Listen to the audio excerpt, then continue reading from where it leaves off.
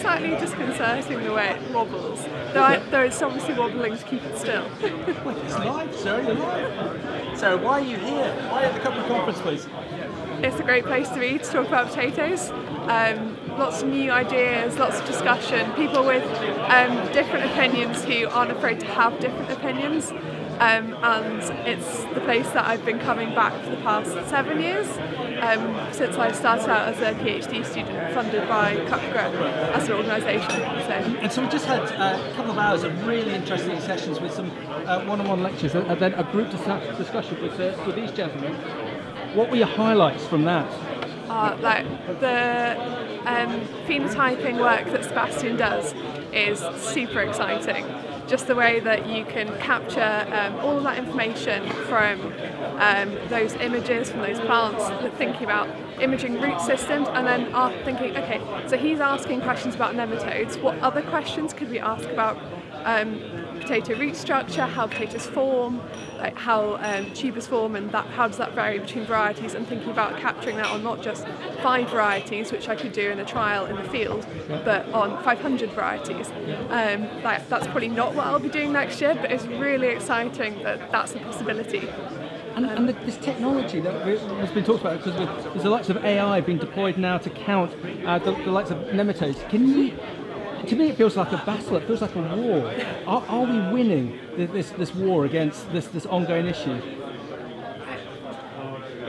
There are advances being made, but there are always going to be challenges in agriculture.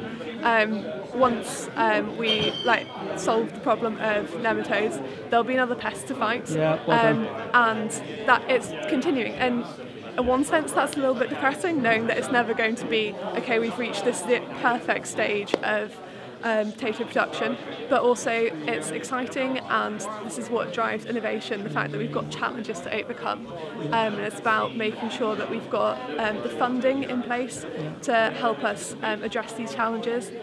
But like the cover crop thing that the forum was talking about, we don't know enough about the different varieties of cover crops and how they interact with all sorts of different pests, so we need to keep funding that work and making sure that we are arming farmers with enough knowledge to be able to solve the problems that they are facing daily. And there's a talk about livestock. I wasn't aware of some of the issues around sheep, having sheep on your land. I mean, again, that's why we need someone like yourself coming into the sector to further this R&D. So are you positive about the sector? Is this why you're aligned to the sector?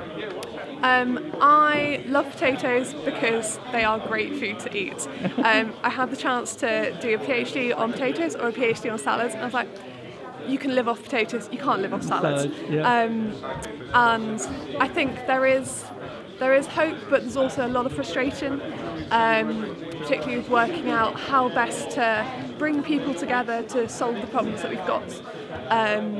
And there are lots of people with lots of great ideas out there, but it's not always the joined up connection of having had the chance to bump into someone and make that connection.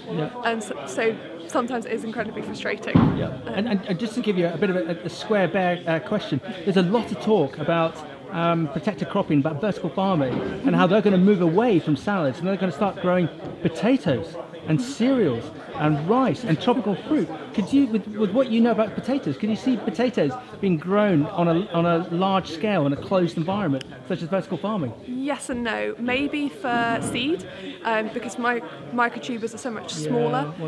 But just thinking about the size of a potato, that the part of the reason we can get decent sized potatoes for bakers is that they're supported by the soil. Stolons just aren't that strong, so they'd just be falling off. So I think more like, in seed production, yes, but in ware crops, I doubt it.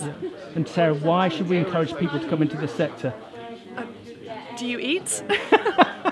Why would you not want to do research on something that you do that touches your life and every single person's life on the planet on a thrice daily basis, assuming that they're not in desperate poverty?